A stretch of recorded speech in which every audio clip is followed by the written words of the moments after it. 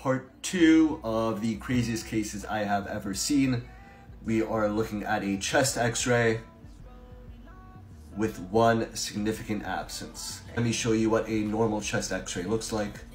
This is a normal chest x-ray. We have lung, heart, spine, shoulders, etc.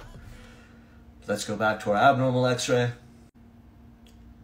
So we have one thing which is missing.